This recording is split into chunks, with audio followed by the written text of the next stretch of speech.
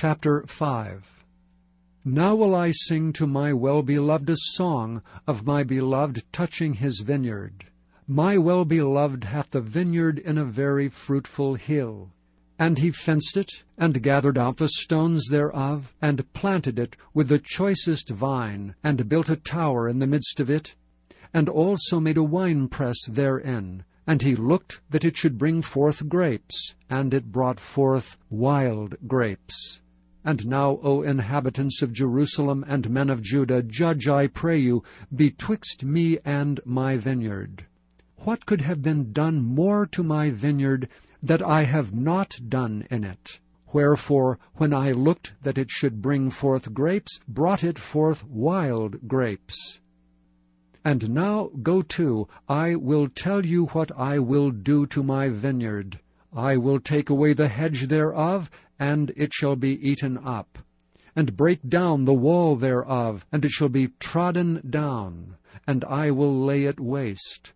It shall not be pruned nor digged, but there shall come up briars and thorns. I will also command the clouds that they rain no rain upon it. For the vineyard of the Lord of hosts is the house of Israel, and the men of Judah his pleasant plant. And he looked for judgment, but behold oppression, for righteousness, but behold a cry. Woe unto them that join house to house, that lay field to field, till there be no place, that they may be placed alone in the midst of the earth. In mine ears, said the Lord of hosts, of a truth many houses shall be desolate, even great and fair without inhabitant. Yea, 10 acres of vineyard shall yield 1 bath, and the seed of an homer shall yield an ephah. Woe unto them that rise up early in the morning, that they may follow strong drink, that continue until night, till wine inflame them. And the harp and the viol, the tabret and pipe and wine are in their feasts, but they regard not the work of the Lord, neither consider the operation of his hands. Therefore my people are gone into captivity, because they have no knowledge. And their honorable men are famished, and their multitude dried up with thirst. Therefore hell hath enlarged herself, and opened her mouth without measure, and their glory, and their multitude, and their pomp, and he that rejoiceth shall descend into it. And the mean man shall be brought down, and the mighty man shall be humbled, and the eyes of the lofty shall be humbled. But the Lord of hosts shall be exalted in judgment, and God that is holy shall be sanctified in righteousness. Then shall the lambs feed after their manner, and the waste places of the fat ones shall strangers eat. Woe unto them that draw iniquity with cords of vanity, and sin as it were with a cart rope, that say, Let him make speed and hasten his work, that we may see it, and let the counsel of the Holy One of Israel draw nigh, and come, that we may know it. Woe unto them that call evil good, and good evil, that put darkness for light, and light for darkness, that put bitter for sweet, and sweet for bitter. Woe unto them that are wise in their own eyes, and prudent in their own sight. Woe unto them that are mighty to drink wine, and men of strength to mingle strong drink, which justify the wicked for reward, and take away the righteousness of the righteous from him. Therefore as the fire devoureth the stubble, and the flame consumeth the chaff, so their root shall be as rottenness, and their blossom shall go up as dust. Because they have cast away the law of the Lord of hosts, and despised the word of the Holy One of Israel. Therefore is the anger of the Lord kindled against his people, and he hath stretched forth his hand against them, and hath smitten them.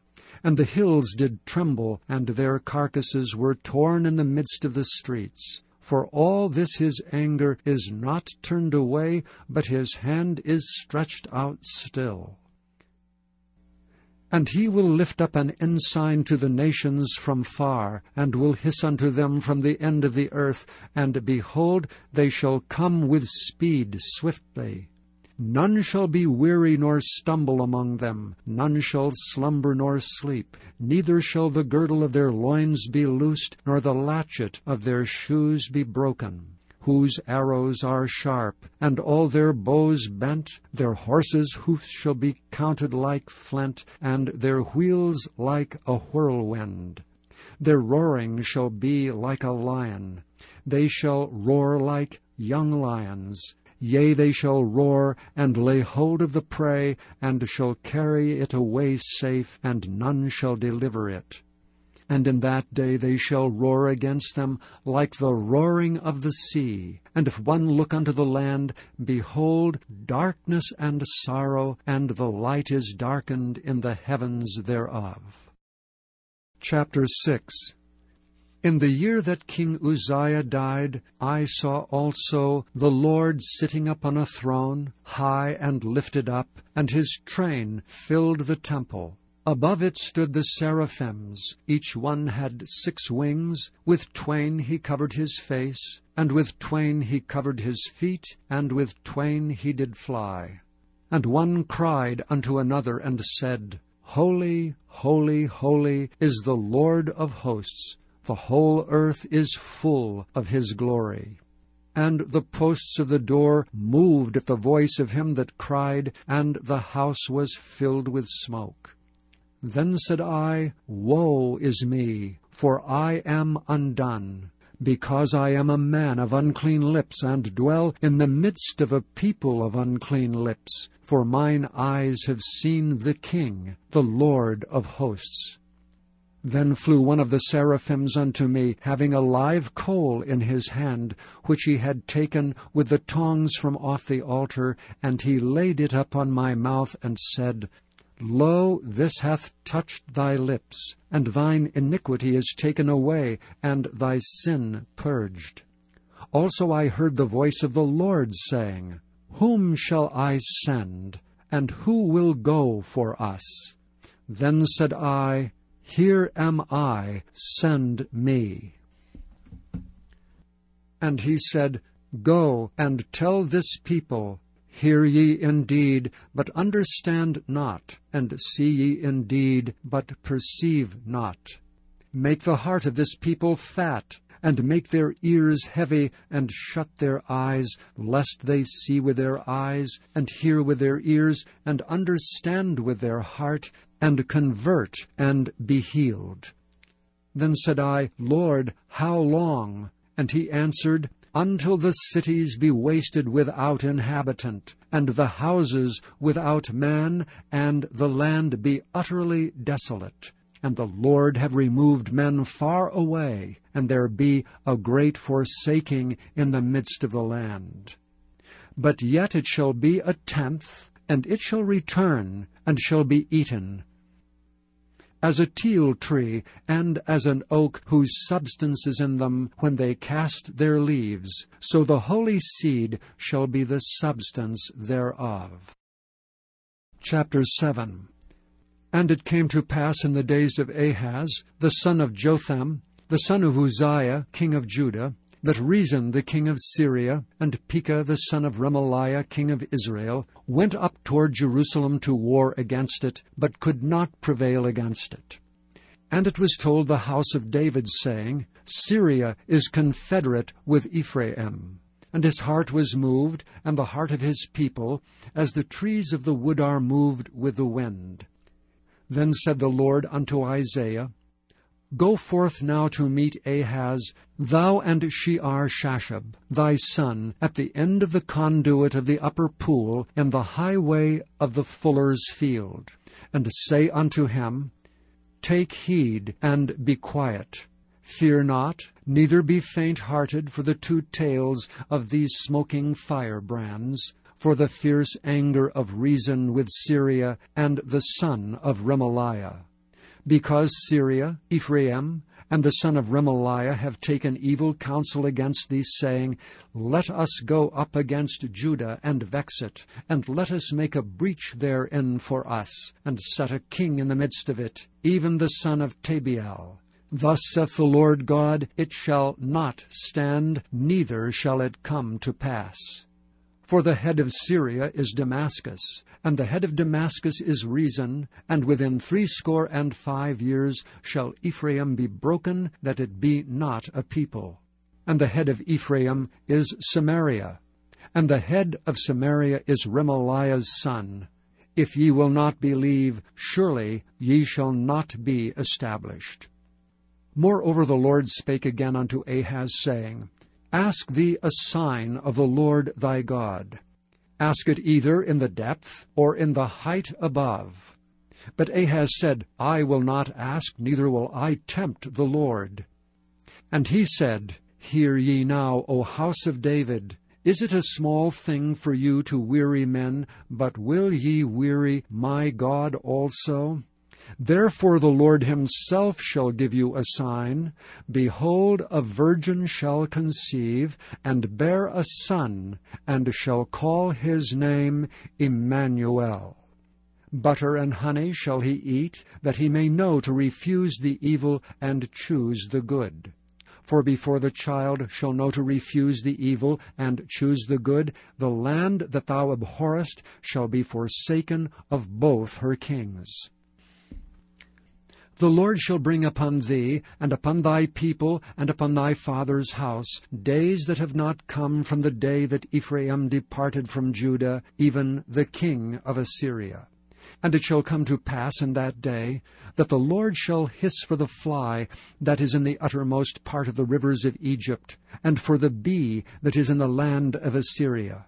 And they shall come, and shall rest all of them in the desolate valleys, and in the holes of the rocks, and upon all thorns, and upon all bushes. In the same day shall the Lord shave with a razor that is hired, namely by them beyond the river, by the king of Assyria, the head and the hair of the feet, and it shall also consume the beard. And it shall come to pass in that day that a man shall nourish a young cow and 2 sheep. And it shall come to pass for the abundance of milk that they shall give, he shall eat butter. For butter and honey shall every one eat that is left in the land. And it shall come to pass in that day that every place shall be, where there were 1,000 vines at 1,000 silverings, it shall be even for briars and thorns. With arrows and with bows shall men come thither, because all the land shall become briars and thorns. And on all hills that shall be digged with the mattock, there shall not come thither the fear of briars and thorns, but it shall be for the sending forth of oxen, and for the treading of lesser cattle. Chapter 8. Moreover the Lord said unto me, Take thee a great roll, and write in it with a man's pen, concerning Maher-shalal-Hashbaz. And I took unto me faithful witnesses to record, Uriah the priest, and Zechariah the son of Jeberechiah. And I went unto the prophetess, and she conceived and bare a son. Then said the Lord to me, Call his name Maher-shalal-Hashbaz. For before the child shall have knowledge to cry, My father and my mother, the riches of Damascus and the spoil of Samaria shall be taken away before the king of Assyria. The Lord spake also unto me again, saying, Forasmuch as this people refuseth the waters of Shiloah, that go softly, and rejoice in Rezin and Remaliah's son, now therefore, behold, the Lord bringeth up upon them the waters of the river, strong and many, even the king of Assyria, and all his glory. And he shall come up over all his channels, and go over all his banks. And he shall pass through Judah, he shall overflow, and go over, he shall reach even to the neck. And the stretching out of his wings shall fill the breadth of thy land, O Emmanuel. Associate yourselves, O ye people, and ye shall be broken in pieces. and give ear, all ye of far countries. Gird yourselves, and ye shall be broken in pieces. Gird yourselves, and ye shall be broken in pieces. Take counsel together, and it shall come to naught. Speak the word, and it shall not stand, for God is with us. For the Lord spake thus to me with a strong hand, and instructed me that I should not walk in the way of this people, saying, Say ye not a confederacy to all them to whom this people shall say a confederacy, neither fear ye their fear, nor be afraid. Sanctify the Lord of hosts himself, and let him be your fear, and let him be your dread. And he shall be for a sanctuary, but for a stone of stumbling, and for a rock of offense to both the houses of Israel, for a gin and for a snare of the inhabitants of Jerusalem. And many among them shall stumble, and fall, and be broken, and be snared, and be taken. Bind up the testimony, seal the law among my disciples. And I will wait upon the Lord that hideth his face from the house of Jacob, and I will look for him. Behold, I and the children whom the Lord hath given me are for signs and for wonders in Israel from the Lord of hosts, which dwelleth in Mount Zion. And when they shall say unto you, Seek unto them that have familiar spirits, and unto wizards that peep, and that mutter, should not a people seek unto their God, for the living to the dead? To the law and to the testimony. If they speak not according to this word, it is because there is no light in them. And they shall pass through it, hardly be stead and hungry. And it shall come to pass, that when they shall be hungry, they shall fret themselves, and curse their king and their God, and look upward. And they shall look unto the earth, and behold trouble and darkness, dimness of anguish, and they shall be driven to darkness.